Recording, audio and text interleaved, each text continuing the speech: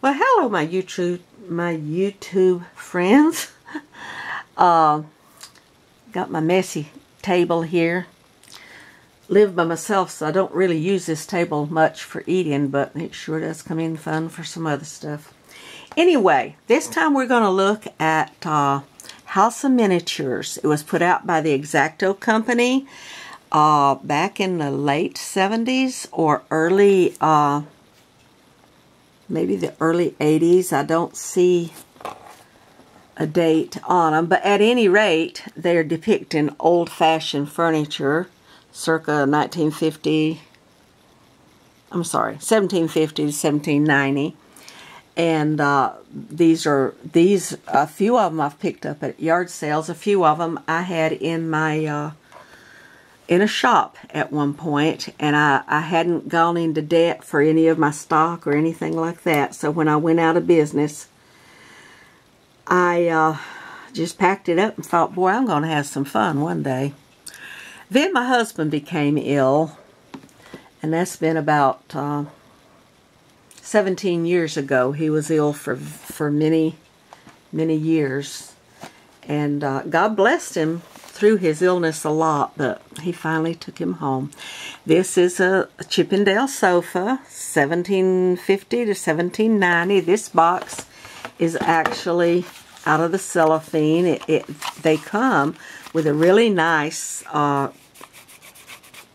thing that you can cut out to give you the details. The instructions are extremely thorough. And you just got to be able to read and do what they say, and you can end up with some really nice. You could make some of them the shabby chic stuff, like you see people do. I tend to like the traditional look. Here's a little, let me see, I think it's a early 1800s. It includes 2 chairs with padding and instructions and all that stuff. And this one here is a White table, and it's got different leaves in it where you can really pull it out to have a nice big old dinner. And actually that clock was available. I'm not sure. I have some other boxes that I haven't gone through yet. I don't recall if I have that clock or not, but woo, if I don't, I want it. So I'll have to start checking for it. Here's a drop leaf table. Desk. My desk, I have a desk like this. It has 4 drawers. And it has the bookcase on the top. This is also part of the Xacto things. And it's just gives you everything you need to make what you see there. And here's a table. And those little chairs are not included in this one. This is a just the components for the one table. Here is a little chest from that company that has been put together. And the drawers are very easy to bring out. And there's many things you really pay attention. It's good for storing things that are broken too. But you know, I try to make it look kind of real, you know. Like I said, I'm not really I would love doing a house in shabby chic, if that's what you call it. But I don't really want to, I'm more into the traditional looking stuff. And this is another plastic kit from a company called Calico Miniatures. I believe I bought this from the same company where I got my Christ Bond. But I guess maybe this had a different designer, but there was a nursery kit. There's one that's got a bassinet and a chest for the baby's clothes. And then there's one, there's like the bassinet that has the little soft tubby thing like you use in the nursery with the really small babies.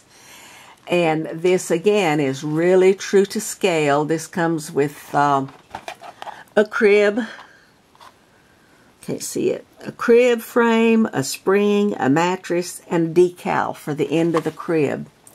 But it is really nicely done.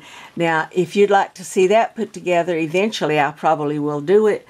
But Joanne's Minis on YouTube has already put either that one together or she had the one with the canopy.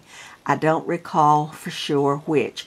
But they're both a lovely piece of miniature work. And anyway, I've already had this camera shut me off twice, and I've had to redo this. So while I'm ahead, I think I'll say good night. And I'll try my best to get this up tomorrow. They, so far, the ones I have put up take hundreds of minutes. I've got to have my computer tweaked because I know good and well it should not take that long to put up a 10-minute video or less.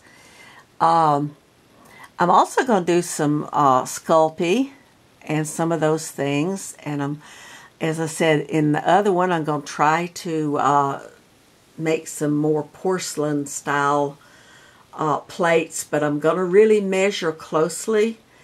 And it's really easy to figure out what size something should be. All you got to do, first thing I ever did in miniatures, my husband was doing model airplanes, and they used balsa wood, which is extremely fragile. But I got tired of not having my table, because back then we were family, we needed to eat, but airplane stuff on it all the time. Good thing we had a table in the kitchen. But anyway, I just kind of got bored one day, and I thought, well, boy, that looks fun.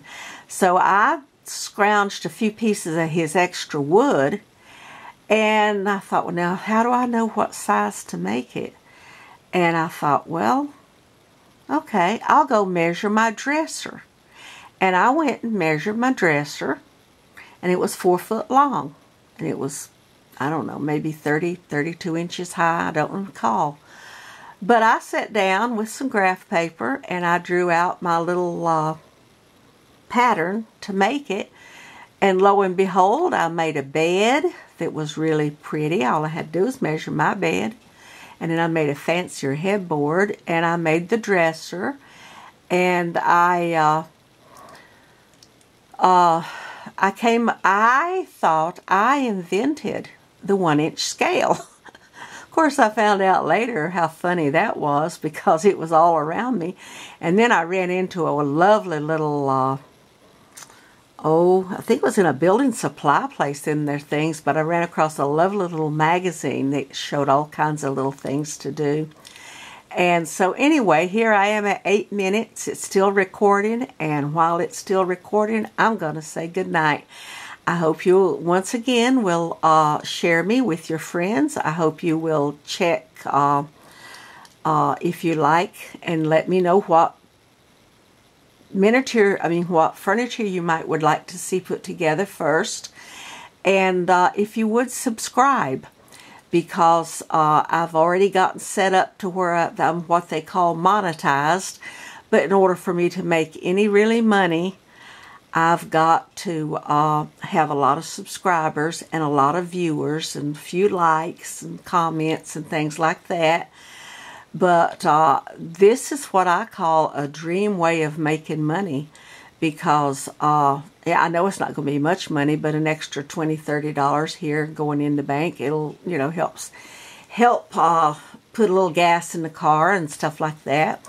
Meanwhile, Lord bless you all, and I hope you have a good evening, and I'll try my best to get this up tomorrow.